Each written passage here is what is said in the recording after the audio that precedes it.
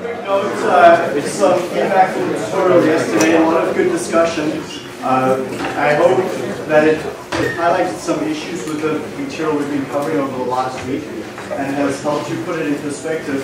Just a quick comment, the spreadsheets that are, the examples I have in the course notes are all available in a spreadsheet online on the course website. So if you click on the link, it takes you to a Google Doc. The Google Doc has multiple tabs, each tab related to a section of the course. And you can go see the detailed calculations that were used in that example. So if you're not quite sure how to reproduce the values up on the slides, you can always go look at that to see how I generated those figures. And then the figures in the spreadsheet are labeled according to the slide number. So strongly recommend you reproduce the examples in the notes. If you get stuck, take a look at that as a solution to see how to go about it. Another topic that caused some problems yesterday, and it's partly my fault because the slides that I had here were a little bit unclear on this point, were what's eligible and what's a non-eligible expense. So when we're talking about non-eligible expenses, those are expenses that are going to be depreciated later on. So we want to be clear with including the correct values and all the amounts we can expense so that we can reduce our taxes. So we need to be quite clear on what we can and cannot depreciate. Here's the characteristics of items that the government allows us to depreciate. There are items which are used to produce income or costs that are related to producing income. There are things that have life longer than a year and they lose value over time. So in that category then, non-eligible expenses obviously includes the equipment itself. So on the next slide after this, you have two boxes showing eligible and non-eligible expenses. Let's just add to that or make sure that your copy is up to date. Non-eligible expenses are the equipment cost itself, but then installation and shipping are both included in that. In fact, if you insure the product during shipping as well, so you're shipping maybe by ocean or airline, you wish to ensure that shipment of that valuable capital item you're buying from Germany or from Japan, as is often the case for companies, we're ordering very high-tech reactors and high-tech components from foreign countries like Germany and Japan. You will want to ensure that during transportation, so even that's valid. So installation, shipping, and insurance of that item can be expensed as a non-eligible expense. The preparation for your land and buildings. So when I've purchased capital equipment, we've had to bang holes through the side of the building to get that piece of equipment into the area, just because the building wasn't designed for such a large opening. So we had to break holes into the building. That cost of fixing the land and fixing the building to get the equipment in place is also valid, part of your installation cost. Yes. If you say you're paying your workers in your plant, and you're paying them normally operation, and then you bring in a piece of equipment, you're paying help them, and part of their job is to install this equipment for say 6 months. Right. Because like normally the salaries go under eligible expenses. So for the period of time that they're employed on this task, that's a non-eligible expense. So the contractors you bring in to uncrate and unbox, like we had to bring in all people who are specialized in uncrating and unboxing. We couldn't just allow our normal staff to do it. They get paid, and that's a non-eligible expense. Yes, please. What if you purchase land? Is that eligible or non-eligible? Thoughts on that? Non-eligible? Right, so it's land is an eligible expense. It does not lose its value over time. So land is never depreciated. So what happens is that we add up all our non-eligible expenses. We can sum them up. And that's going to equal the book value. Okay, and this is what's perhaps confusing to people is that installation and shipping and land building improvements, let's make sure that this is correct here, land building improvements, those get summed up and that gets added into the book value. So your equipment doesn't just cost what you paid the vendor for it, it's the cost of all these items together make up the book value. And that's the value you go ahead and depreciate for the subsequent years. So it seems counterintuitive. Why can I depreciate installation and shipping? Well, they do have value. They're used to get this equipment in place so that you can start producing income. And that value that shipping and installation and so forth is providing is going to have a lasting value greater than a year. In fact, the value of that shipping, insurance, those improvements you're making are going to have the same lifetime as the equipment itself. And so it makes sense to wrap all those values up into a single number, the book value, and write it off over a period of time through depreciation.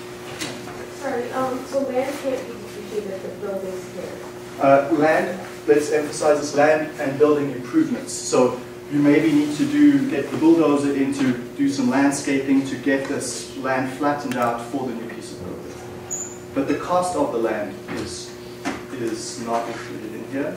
The modification of the land is. But it's the cost of the buildings depreciated. The buildings can always be depreciated, yeah.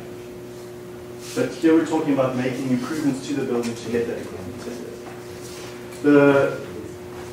Another category that goes here is, for example, the design, engineering, safety analysis. So all of that has an operability studies, which we're going to start looking at in 2 weeks from now. All of those engineers and contractors you're paying, that gets rolled up as well as the book value. Yeah. Patent royalties. So I would argue no, patent royalties would not go in here because the patent royalties, the way licenses for patents are usually written up are so that they're proportional to your production. So if you produce nothing, you don't pay patent royalties. The moment you start producing, you pay patent royalties. So a patent royalty would be in something like a salary or a utility. It's something that you pay in proportion to your production level. And so that's an eligible expense. The next thing about depreciation is your book value gets summed up, but you don't get to depreciate it until the day you turn your equipment on to produce product. So the 2-3 years that might be taking you to get that equipment up and running, you're doing plant trials, you're doing commissioning, you're finding operating conditions that work well on this new equipment. That duration of time, you don't get to write off the depreciation. Only the day you flip the switch to start producing product to sell to customers, that's when depreciation can start being written off. Okay, so there's a timing aspect there to that as well. So you said when you hire contractors,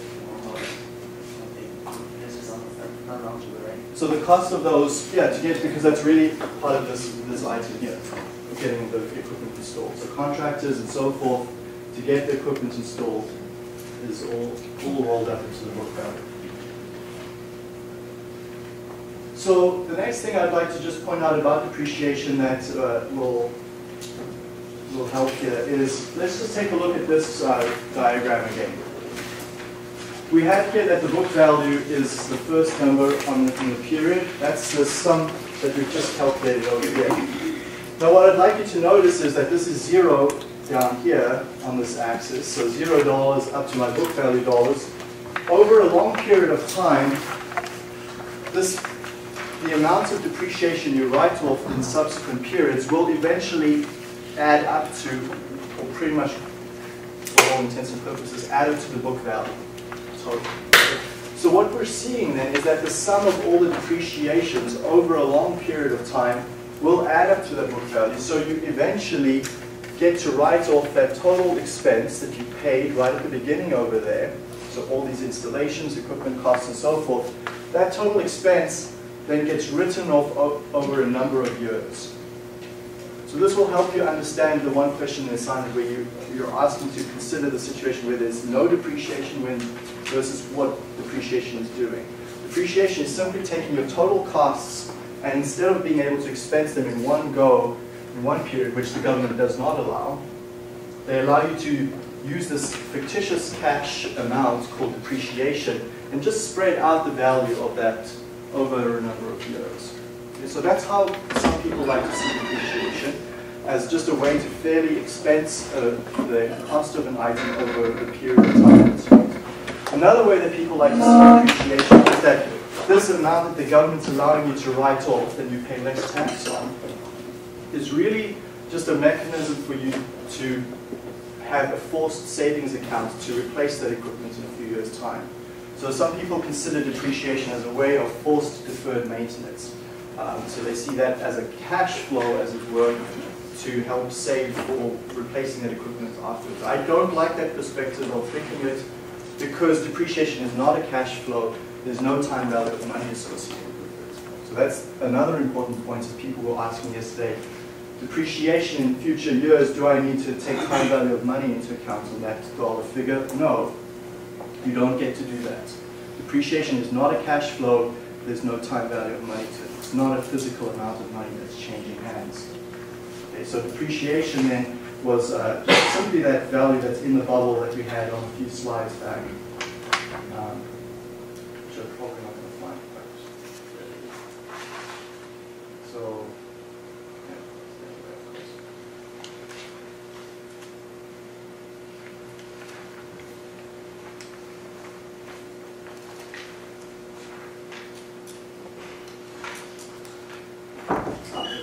okay, so depreciation then is simply a number that's internal to the system. Only these values flowing into and out of there are cash flows. So revenues flowing in, costs and expenditures flowing out, and then taxes is a cash flow that's flowing out. Depreciation is simply an internal number that affects that cash flow, but depreciation is not a cash flow in and of itself. So we don't get to take time value of money into account on it. The way we can emphasize that was with this example we looked at in the class on Friday.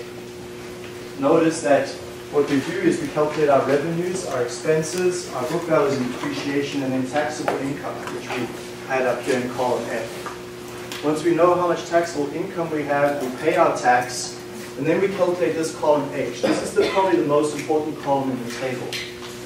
It's showing me all my money flowing in minus my money flowing out, and includes, column H includes the money flowing out due to eligible and non-eligible expenses. Let's just emphasize that here in this prior slide, where we had that H as my net cash flow includes my income A plus non-eligible plus eligible expenses B plus non-eligible expenses C minus the taxes paid. So this is just the most important number from a company's perspective is really their bank balance at the end of the period. That's your cash that you have available to you in your bank accounts.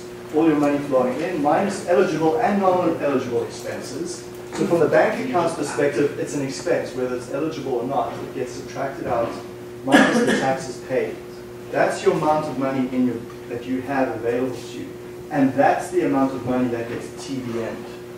You don't apply time value of money to these items separately. Okay? Some people were trying to do that in the tutorial yesterday. Don't apply time value of money to these entries separately. Simply calculate the net cash flow and then apply one time value of money onto that amount. Okay, that way you'll definitely get these sorts of problems solved correctly. So always set them up just in a spreadsheet, many columns or many rows, depending on which way you want to work, and apply the time value of money to this column H. Now, the other thing that people sometimes make a mistake on is they apply time value of money to the cumulative cash flow. Don't do that. Take just the net cash flow within the period. So this is one period's cash flow. This is the next period's cash flow. The net cash flow within a period. Apply time value of money to that amount and put it over there. So that 14,000 then is discounted to 12. 13,000 discounted to 10, 12 discounted to 9. And then have side by side to these columns, you have two additional columns that just keep accumulations going. So keep these four extra columns you have are standard at the end. The net cash flow, cumulative cash flow, net cash flow accounting for time value of money, and then net cash flow accounting for time value of money cumulative. So just tack on those four columns at the end to your analysis. Okay, and then this is what we go ahead and plot to visualize our time value of money cash flow. We use this to determine our payback time from the cumulative cash flow, and we use this to calculate whether we break even or not in terms of NPV. So that's the purpose of these extra columns at the end, is to then go ahead and calculate our profitability. Okay, questions, comments on that? Anything that's uncertain? That's, the 5,000 is like maintenance? Is that what maintenance? In this example, I believe the 5,000 was maintenance, right? So it's a, then it's like a legal expense? that's right. So that's in column B. Maintenance is an eligible expense.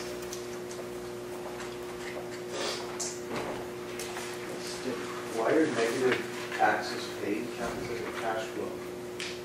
Okay, why are negative taxes paid as a cash flow? They're treated as a cash flow. Why is it as cash flow? Okay, so negative taxes do exist. If you get a negative tax, the government hands you a check. Now, we have that from our refunds, right? We know that from our personal taxes. It works the same for corporate taxes, except it's not quite like that. Companies don't receive the check. What they do, though, is they get a credit that they can carry forward to the next year. That's the more accurate way of seeing it. For our intents and purposes, though, it works quite adequately to assume it's a negative cash flow with the government paying you that money. You don't account for the credits to the future. The reason why that works well for us in engineering systems is when we're doing this analysis, it's for one project. Companies have multiple things on the go. So this credit that we get for one project will cancel out the tax on another project. So at the end, the company will still end up paying taxes for the corporate year. But for our evaluation perspective, considering negative taxes of income flowing into the system is quite accurate and a fair way of looking at things. So some people are always tempted when they see a negative tax paid, they just put a 0 there instead. Don't do that, just account for it as a negative.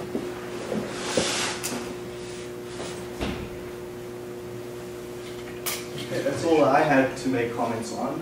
Anything else? Any other questions or doubts? Regarding the book value starting when you install, or when you start running the process, so does the book value then, if your installation takes 2 years, is there a book value for that first year, or is it just the sum?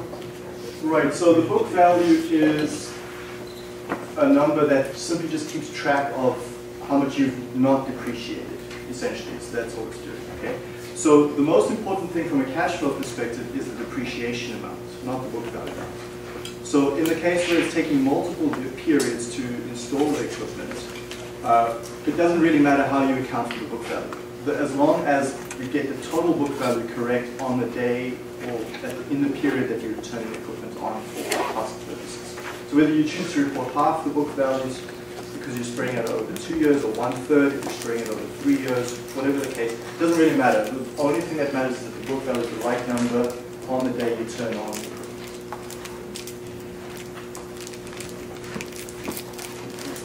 Okay, so let's move on then from that example, and I just quickly would like to emphasize that there are other types of depreciation. So prior years in this course, we would look at straight line depreciation, double declining balance depreciation. We'd look at some US type style depreciations for those of you that work in the United States or companies that have US offices. I really don't focus on that too much for the main reason that it's almost, these other types of depreciations are almost exceptional, okay? If you look at the CRA website, there's multiple classes of depreciation. I think about 2 or 3 of those classes use what's called straight line depreciation, which simply says exactly what the name is. It's depreciating the equipment in equal increments over a period of time. So the CRA tells you what time frame you can use. Usually it's a 4-year period, and you get to write off the capital cost of the equipment over that period of time in simply a straight line decline. So our previous slide that we had, you saw that sort of exponential decay on the book value. With the straight line method, it's literally just that. It's a diagonal line, the declining balance of the book value. And there's a trivial example. The CRA, if you read up on the classes on their website, they give examples as well. So if you're interested in that, so it's almost an exceptional case And so I'm not going to focus on that in this course too much. But you will see this terminology in some time, perhaps, depending on where you end up working. For those of you that will end up working in big companies like Hatch or some of the oil companies where you're moving around the world in different countries, it's always worthwhile finding out what corporate tax rates are in different parts of the world. That's an interesting exercise to do. It's very easy to find that information. You can also consider the effect of cash flow on tax when a depreciated good is sold for a price different from its book value. So what this is essentially asking you to do is consider what salvage is. Now, here in this course again, I don't consider salvage too much. Salvage is just the value you get for your equipment at the end of its life when you choose to sell it. The reason why I simply avoid salvage is because if you're relying on the salvage value to make your project profitable, there's all sorts of other issues that you've got a problem with. So salvage is almost never something that should be used to be making a decision on whether to go for a project or not. Except there's one case when you've got very, very short-term projects that last a year or two. Okay? Then salvage is important and worthwhile to consider. But for longer-term projects, which most of us will consider here, salvage should not be an issue. There's some fine details there between MARR before and after tax that can be modified.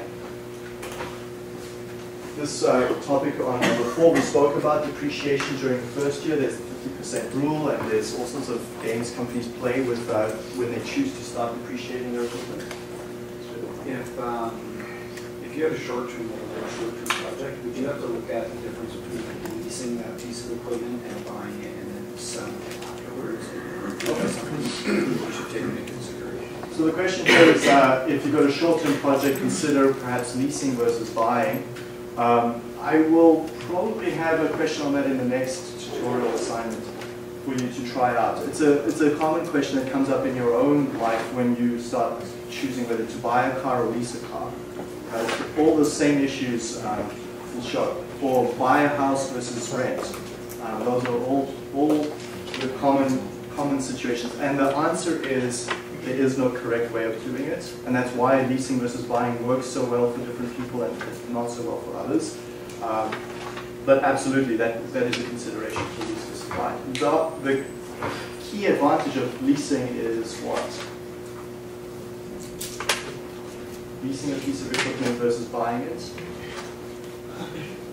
Why would companies lease rather than buy? They don't have to take ownership, they don't have to pay tax on it? They don't have to take ownership, they don't have to pay tax on maintenance and, sorry, you don't pay maintenance and reliability. So they have no maintenance, but that also means they don't get to write off the expense of maintenance. But they do get to write off the expense of leasing it. So that's one advantage, is that you can get this piece of equipment and expense it because it's now a lease and not a capital item that you own. So there's an interesting twist there. In cases where you actually just can't afford to put up all the money up, if that's the case, then leasing you could do it in monthly payments. Right, you don't have the initial capital outlay to spend. So you don't get to depreciate with leasing, but you do get to expense it. So there's that. You don't pay maintenance, you just call someone else in to maintain it, so that may have an advantage for you. You may not have the capability in-house to maintain it. So those are obvious advantages and disadvantages. And that's why there's no correct answer what works and what doesn't work. There's different types of depreciation percentages. So rapid depreciation with a high percentage versus a slow percentage. You saw that in some of the classes, CRA's classes allow very, very rapid depreciation, high percentages of 50%. There's one class that's even 100%. So CRA, in one time frame, allowed companies to depreciate their equipment very rapidly, essentially expensing it all within one period as a mechanism to encourage them to invest in capital replacement. And this was in the period from 2008 to 2010, 11, 12. Some of it is still ongoing for the depression, well not depression, but recession, I should say. So during that recessionary period we had 4 years ago, CRA created some new classes to allow rapid depreciation. Why did they do that and what benefit does that have on the cash flows is something that you should consider. Okay, that's related to entry number 6 over here, and then income taxes, negative income taxes we spoke about earlier. Okay, so let's look at the next topic in this course, estimation of costs. We're going to come back a bit more to point number 3, comparing alternatives later, but I just wanted to take a look here at estimating cost first, and then we'll look at okay, so Syncrude. Who's worked in the oil sands? Who's worked at Syncrude, perhaps? Anyone? Anyone worked in the oil sands? A few people know this name. So Syncrude is a big player in the oil sands. They're a major source of oil for Western Canada, and they're a major employer in that region. Here's an interesting situation they found themselves in a few years ago. They had this massive expansion project they were working on. Their initial estimate was $3.6 billion for the capital costs. A few years later, they revised that to 4.6, then to 5.1, and it finally ended up costing them $8.4 billion. Okay, so big number. What's the total revenue income for Ontario? How much taxes does the Ontario government have in their budget as their income? $120 billion. Ontario's deficit right now is around $10 billion. So just this upgrade costs in the order of what Ontario's deficit is right now. So it's a big amount of money. It's a big misjudgment as well, going from 3.6 to 8.4 billion. How did they get their costs so poorly estimated? So what we were looking at in this section is how we estimate those capital costs. It's not going to prevent us from this problem, where projects usually kind of grow in scope and costs increase over time. That's something that will almost always happen, but that's an excessive situation. Here's another one, Suncor. They just canceled their $11.6 billion upgraded project because of soaring capital costs. So this is a press release on the Globe and Mail earlier in March. You can go click on that hyperlink and read it for yourself. Their belief is that better profits are to be found by shipping unprocessed bitumen. So this upgrader was going to process some of that. They've then realized that it's not economically profitable to do this processing. They'd rather make money by shipping out unprocessed bitumen. What did that cost them? Well, there's $140 million right down right this last quarter. That's a small amount of money. But then $1.5 billion was written off in February. That's a huge amount of money. They've already invested $3.5 billion into this project. So 3.5 out of 11.6 billion was invested, and they've had to write that down. So they're writing it down over a number of quarters, and they probably will get to reuse some of that equipment that they've already bought. But this is an interesting statement, typical CEO speak, to allocate capital with priority given to developing higher return growth projects. So they're simply saying we've decided to scrap this project and reinvest our money elsewhere because we can make more money elsewhere, is really what that's saying. Okay? But what has happened here is that for 2-3 years, a huge number of engineers were focusing on this project, spending their time and effort on this, and then it gets cancelled. Not just that within the company, but there's a ripple effect beyond the company itself and all this of their suppliers. So getting these estimates right, and what we're going to look at after that is a sensitivity analysis to look at what if the economy changes in the future, what if our costs are going to be greater than what we anticipated. And understanding the economics of a project is really critical. We don't want to be working in a company where this is happening to us. It really isn't a pleasant situation. So if we're in a company and we're spending large capital dollars, we want to be able to estimate those costs correctly at the very least, and then do a proper sensitivity analysis to make sure our estimates are robust to uncertainty. Okay, so that's what we're going to look at over the next week or so.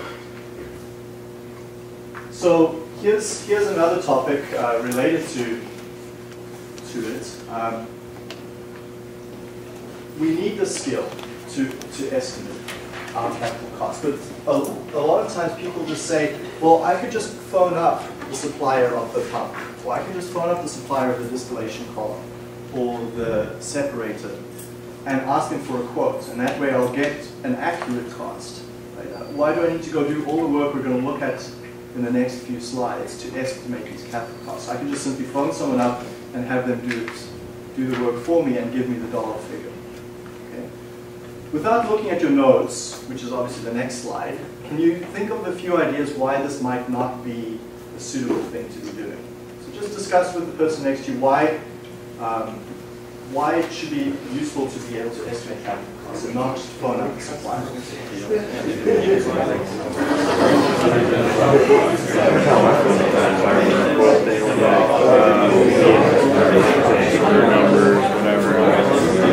Projects.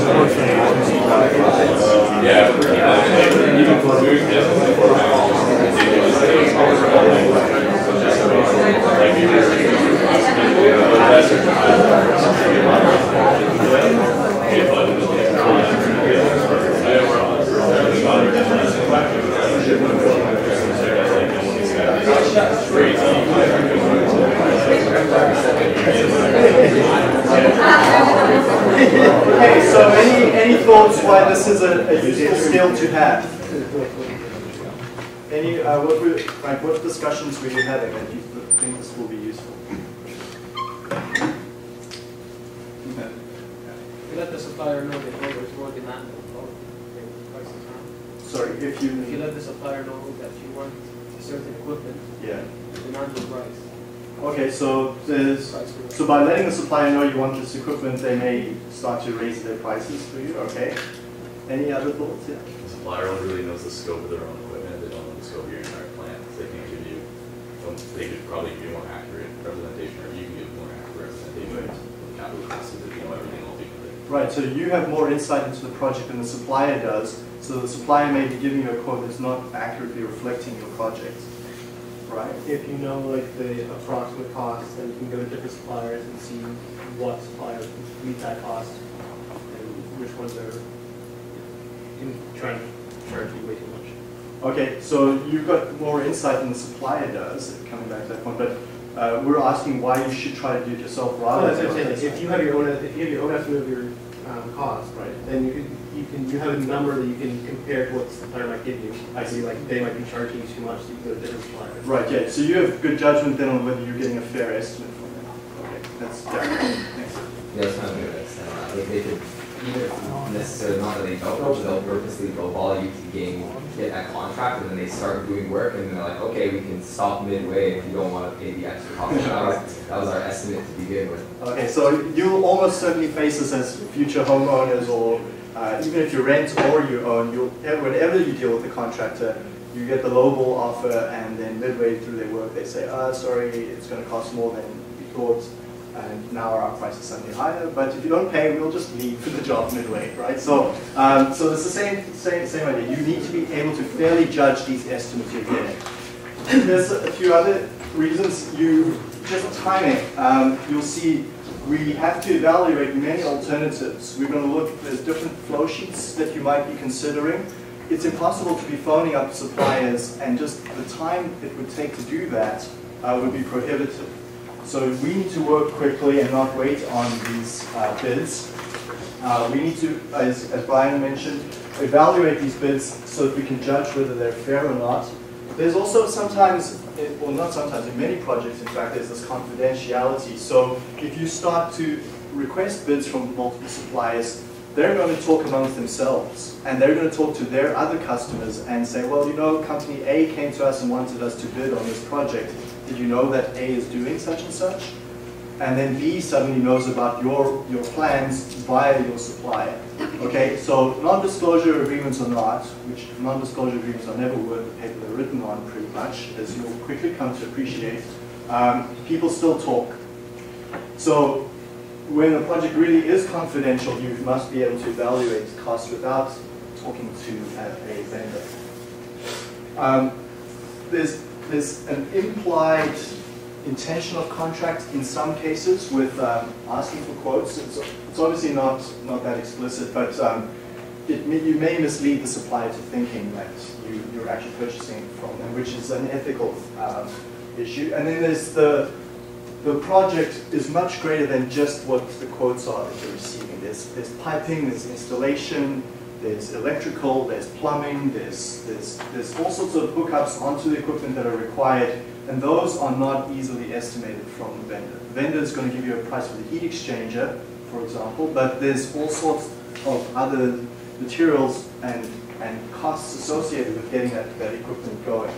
So we're going to look at some of that, and we need to estimate those costs as well. Okay, so it's not just the cost of the unit itself, but the whole package around it. So we're going to call that the bare module, and I'm going to show you what that looks like perhaps in the next class. So just a quick discussion on the different levels of detail we go to for our cost estimates. We could look at this very crude flow sheet where we've got this idea of converting toluene to toluene and hydrogen, combine them up, react them together. There's a separation step here, there's a distillation column step, and we produce benzene and some other gases leaving. So this is a very, very crude conceptual flow sheet that you've seen in your second year courses. We could start to look at very basic order of magnitude costs based on this. There's correlations that we might use, but this is probably not detailed enough for us to get started. What we can use from this is the fact that we've got this amount of toluene coming in, so we can estimate raw material costs, we can estimate product costs we can sell this for on the market. And then I will show you a formula that we can use. Once we know what we can sell our product for, there's a formula that can give us a very crude estimate for what this should be costing us, based on the general engineering area.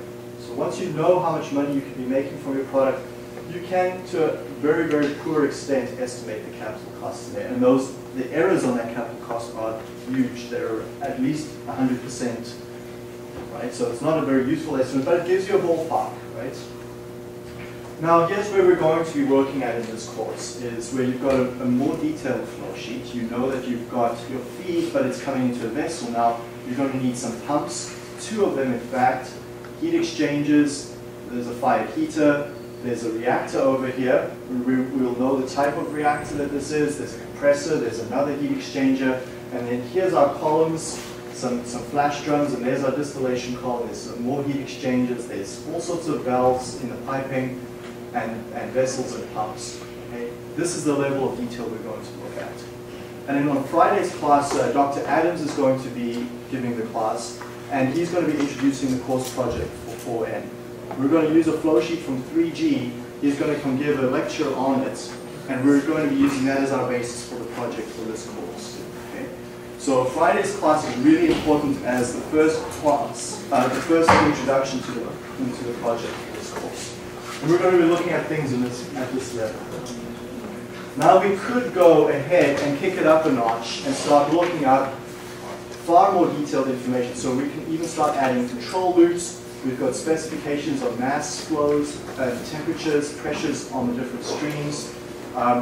In fact, I would argue that our project we're going to be looking at is somewhere in between this level of detail and this level of detail. It's the Aspen flow sheet that you'll be working from is fairly detailed. Then we can go even further still, and this is where you start to get your capital costs estimated within about a 10–15% bracket. Right, this is really, really detailed engineering.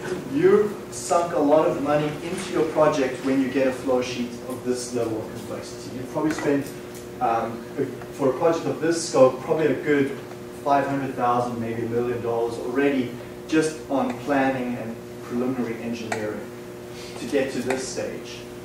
So then it's quite acceptable to spend a huge chunk of time and money to investigate what the capital cost of this flow sheet will be. This is certainly not the level of detail we'll be going to, but this is the level of detail that you would need when companies need to start writing checks and issuing budgets to your group. Okay, so here's the level of detail we see it at. We'll look at this first order of magnitude step. Those are very good for just screening alternatives. We use the block flow diagram. Once you've sort of settled on the type of technology that you're going to use, then you start to go to this level of detail. I even argue that these numbers are a little bit too small. Like they're pretty wide still. And then the final diagram I just showed, that's where you've got your errors down to about 5% to 15%. You've got the process control loops on there already. Very detailed piping and instrumentation is being decided. Okay. And the cost of just estimating at this level, the costs of that estimation will cost easily $100,000, but that's okay because we get to write it off as a capital cost, remember? All this work and engineering we do up front, we get to write it off into the book value. So that's an advantage over there. Now, there's temptation to say, well, you know what, Aspen's Icarus or capital cost estimation software can do this all for me. Right? So you've used that in 3G? Yeah.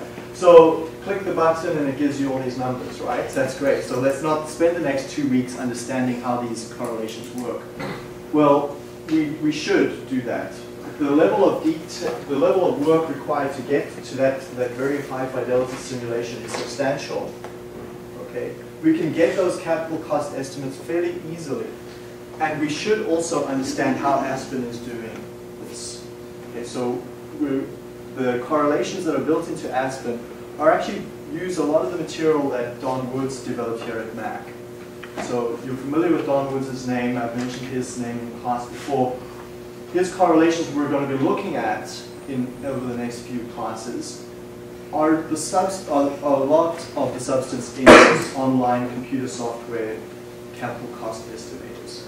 The software estimators are enhanced by more up-to-date information from quotes from vendors, but the basis for them is still from work that was done here at Mac. So when he passed away, actually, his wife phoned me up and I inherited 20 boxes of his books.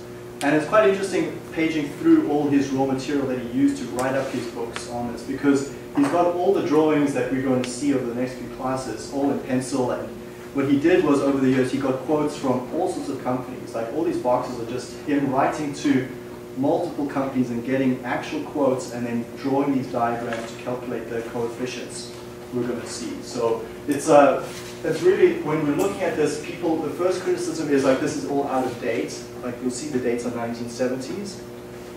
But don't be mistaken, Aspen's baseline for these calculations is exactly the same data, and they just scale it up to today's values. So we're going to be doing the same. We're going to consider the cost of building this process in the 1970s, and then just scale it up to today's dollars. Okay, so here's a diagram in Don Woods' handwriting that talks about what we've just discussed. We've got our feasibility analysis, we've explored different alternatives, and we're doing very crude estimates here at this level. So I'm going to talk about that. And then we start to go to more detailed design and sizing diagrams, and then we're going to calculate what's called these FOB costs, so free on board cost, and then we're going to consider modules. And our capital cost estimates are going to be in the order of 30 to 40%. And then it's at this stage that we're going to stop. We're going to say, essentially what we're choosing is, are we going to go ahead with this project, yes or no? That's the level of detail for our course, is simply to decide whether this project is worthwhile or not. Once you've decided it's worthwhile, then you go into those more detailed piping and instrumentation diagrams, and you take it up to a much higher level of detail. I'll skip over that slide. It's more just for your reference to show how capital costs are very high in error at the initial stage, and then as you progress to more and more detailed information. So the dots indicate the pieces of information you do know. So initially, all we know is very basic information on just what the production capacity is and where this process is going to be located. Is it in North America, South America, so forth. So if you know just that information, you can get a very crude estimate with large error. And as you know more and more information, the more dots there are, it means you know more information, your error bounds come in narrower and narrower. So you can go read what those detailed information might look like. So where we are then is there's two types of costs we should be aware of. There's capital costs and then there's operating costs or manufacturing costs. We're focusing on this section. Capital costs are the actual pieces of equipment we're going to install. We're also going to have a section next week where we consider manufacturing costs. So salaries, how many operators do you need? How much should operators be paid? How much is that labor costing you? What are utilities costing you? Steam, water, electricity, so forth. We'll consider that next week. This week we're considering capital items. Okay, so here's the first one that you can use to give you a very crude estimate. This is the estimate that you give your boss when you're walking in the corridor and he sees you and asks you, you know, how much is it going to cost if we wanted to produce a new process that would be able to sell product of $10 million. That's our sales we're going to generate. So I've got this much production of benzene, so many kilograms per hour of benzene. Benzene we know goes for a certain dollars per kilogram, so I can calculate how much I can sell benzene for on an annual basis. So I know that number, that's easy number to get. We go to the open market, get the price of benzene. If we're going to produce a plant or create a plant that will produce benzene at X kilograms per hour, how much is that going to cost me? Okay? And you say to your boss, it's going to cost you this much with using this TR number. So TR is a value of 0.5 in the process industries. So if you're going to make a plant that makes annual sales of $1 million, 1 million divided 0.5 is 2 million. It's going to cost you $2 million in fixed capital to create a process that's going to be in the order of selling products of 1 million. That's as simple as it is. Okay? Very, very crude number, obviously, because this 0.5 is averaged over the entire industry. It's not just one sector. It's not just oil and gas. It's not just pharmaceutical. It's saying over all process industries. So from solids to liquids to gases, all types of materials. The average number is 0.5, but it ranges from 0.2 to 4. So there's a very, very large discrepancy here. Okay, so essentially this is called a turnover ratio because it's the number of times we can turn around our capital investment into sales. So I'm going to sink a certain capital cost. How many times do I need to turn that around, or how many times do I need to sell my product for to turn around and pay back my capital costs? Okay, so that's why it's called that, and it's a good number to remember. Errors in that number are plus or minus 100%. Okay, so you're going to be pretty far off with that estimate, but a good ballpark.